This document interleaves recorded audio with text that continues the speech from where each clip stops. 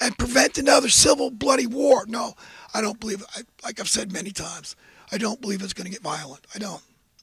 I think we're at that point in history that talks about in the book of Daniel. It's all going to happen through empowerment, through knowledge. This is the hand of God working. God, if it was violent, then it would not have staying power. That's why it's failed miserably every time in the past. Every time there was a bloody revolt, bloody rebellion against the slaver class, because remember, that's what it comes down to. Let them eat bread. We got the slaves. We enslaved them through violence. But it was expensive because you had to provide them with food and housing. Could you imagine if employers, if you want to have a full-time employee, a servant, a worker, then you had to at first at least provide their, adequate housing. Chalk up that expense as a master, as a boss, as an employer right now, in your town, in your locale. But you want to be a good boss and give them a generous standard of living, right? You want to be ethical. You want to treat others the way you want to be treated. We're a Christian nation, for God's sake. Look into what Abraham Lincoln was. He was a big Bible thumper. And don't you think the South should have surrendered one whole hell of a lot sooner, thus saving hundreds of thousands of lives? But they were fighting for their way of life, and they were fighting for their independence. We've heard that before, haven't we? We've screwed it up everywhere. Western influence. We've screwed it up everywhere. Got 14-year-old girls are allowed to get an abortion without even telling their parents. That's what I've heard. Maybe it's a rumor. Don't hold me to it. But I've heard that. Can you imagine that? That's America. A place where prostitution is legal. With a wink and a nod, we all know it's going on all over the place on the internet. Right? And guys, you think because you buy a prostitute, you think you're better than her? But think again. Think again, long and hard. No. We're all brothers and sisters. We're all sucked into this malaise, this degraded, decadent society. Sucked into by evil men, godless men, men that are avowed atheists, then men that'll call themselves Christians or Muslims or Jews. They're beyond, they disregard, they don't fear God. So like King Solomon said, that's the beginning of wisdom, fearing God. You don't want to fall into the hands of an angry God that owns you and is going to determine where your soul goes from here.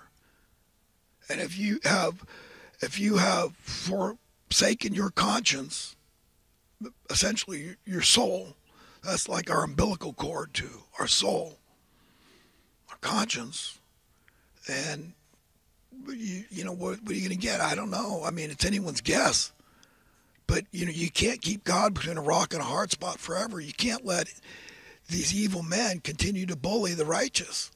And that is it. At the end of the day, that's what it is. It's bullying.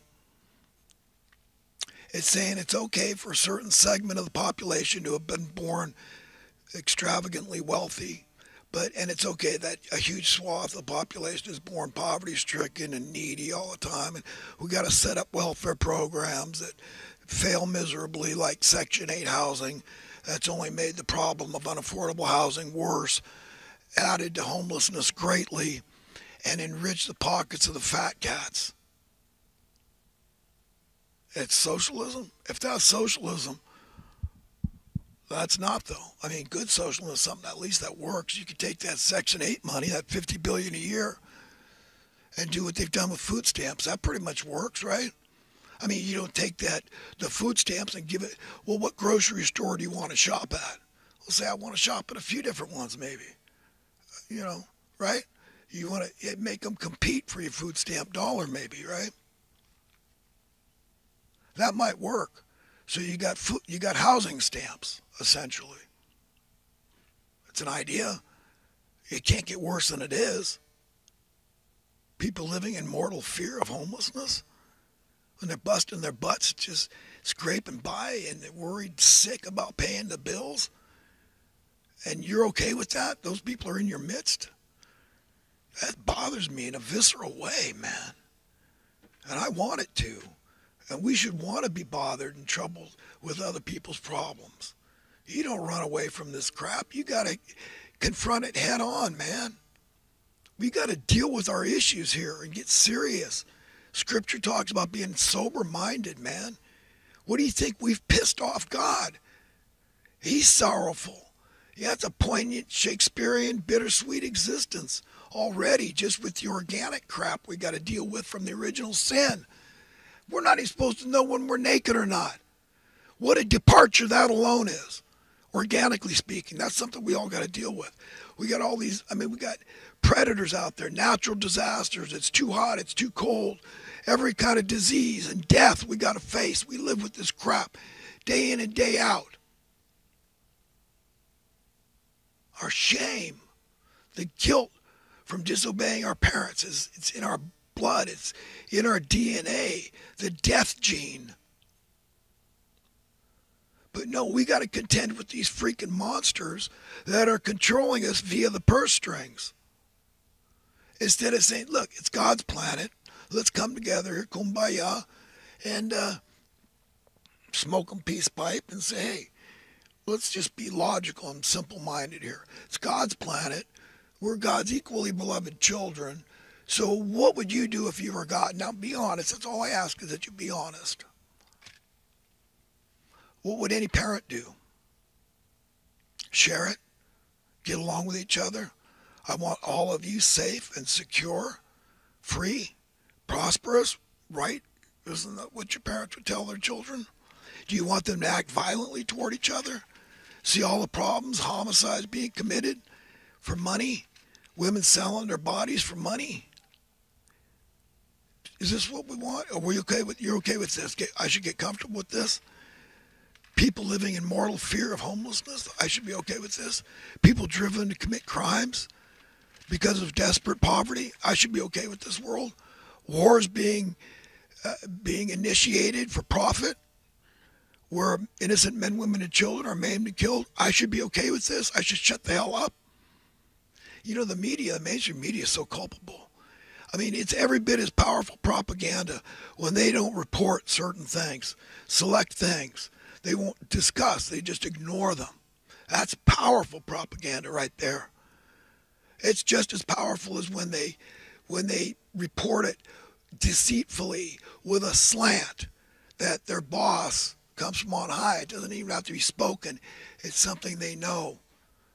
That this is how I've got to report this thing. This is what I want the public to think, and I want to sway them in this direction, to believe this thusly, the way that we tell them to. And beliefs are powerful, man. And you say you believe in this, principles and things you would fight and die for, right? Your backbone. You think, man, this is like trusting in something. This is like having faith in something when you say you believe in it. But we bandy this term believe in this and believe in that around. But really what, we should understand, it's you believe such and such exists. Like somebody said, if they asked me if I believe in UFOs, I'd probably say yeah. And right away, they're thinking at least, right, wackadoodle. But they don't understand that I'm interpreting what them to say as, do you believe they exist, right? And most of us would agree, that's fair enough. It's not like you're saying, I have faith in UFOs or I trust in UFOs. I'm just saying I believe that this phenomenon has existed all through recorded history and it's documented. So, yes. So all these a-hole politicians that don't want to talk about that subject, make sure the mainstream media doesn't talk any more than they absolutely have to. Like when Fox News had the pilots on that knew every single aircraft in our inventory. And they said, no, their minds were freaking blown. They were so excited. They said, oh my God, This was a real craft caught on radar that went from one end of the horizon to the other in the blink of an eye. Not even. How? Well, Bob Lazar, the nuclear physicist specializing in propulsion systems, can explain it. I can't. But apparently they have their own gravitational field. And when you have your own gravitational field, you don't know when you're upside down, right side up, going a billion miles an hour or whatever. It's all the same. You can adjust any equipment on board to make it feel perfectly comfortable all the time, no matter what speed you're doing. No matter if you're doing whoop-de-doos, okay? No matter what you're doing, you're always going to feel the same because it's just like the Earth is spinning at over 1,000 miles an hour. We don't feel it. There's no draft because of the atmosphere. But if you go up 100 miles or so, you're going to feel a draft. That's why the rockets have to go in and out of space in a certain way. It's like getting on and off a freeway that you sure as hell don't want to go the wrong way against the current. You got to go with the flow, in other words, to minimize the force, the heat that's generated by that sheer 1,000-mile-an-hour wind. It changed from from atmosphere to basically non-atmosphere space. So, friends, what got America into these dire straits, in my estimation, is the long, steady deterioration of our money. It's called currency debasement. And the way it happens is through market manipulation, collusion of different special interest groups that all have an interest in inflating this or that. And all they have to do is start with one thing that we can't get away from, like housing costs, right? Inflate that, and it causes a ripple effect, chain reaction, cause and effect. You understand? So everything else, everybody's scrambling. Well, it costs more to buy a house. It costs more to pay rent. So, that's an essential human need. That's why it's so objectionable, unconscionable. They've picked on essential human need because they'd never get away with it. Well, the price for VCRs keeps going up. It's like, who gives a flying you know what, right? You get what I'm saying? They know what they're doing. That evil genius, that's where it comes in. They got to control a huge swath of the population through the purse strings, money. Satan's ambrosia. We all love it for practical reason. God understands us, and if we confess it, he'll forgive us. But, we got to remember, better men and women than us are suffering needlessly, sometimes dying out in the cold. I know that because Christ said, that's him. You want to know who I am on earth? Look to the homeless, desperate out there.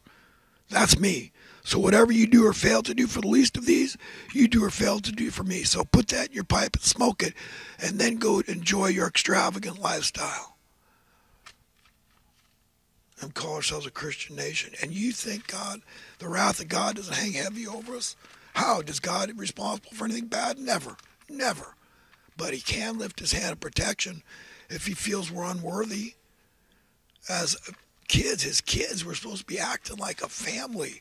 Brothers and sisters, the same way your parents would want you to behave toward each other. It's all very logical when it comes to understanding the very heart and mind. The mission of God on this earth is to reclaim it for the righteous and the meek.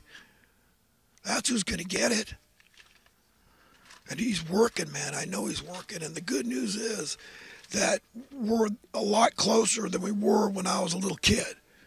All the crap I've had to go through with watching the flatbed trucks loaded high, pile high with the bodies of dead soldiers, young teenage boys, basically.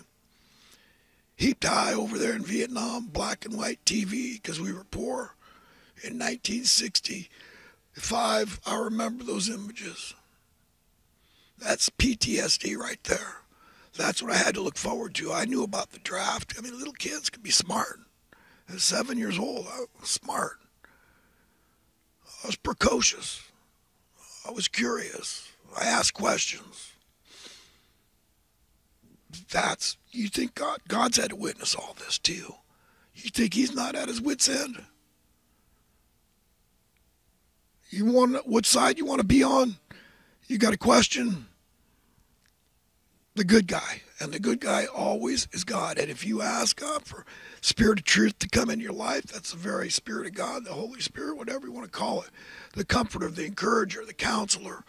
You pray, the Holy Spirit's always there. It's God is omniscient, right? Everywhere at once. He knows everything. Really smart. Always available for everybody. There's no shortage of God. It's undepletable spirit of truth and goodness, and righteousness, and holiness. Each and every good quality and characteristic we can tout. We learned it because of that nature of God, the character and personality of God.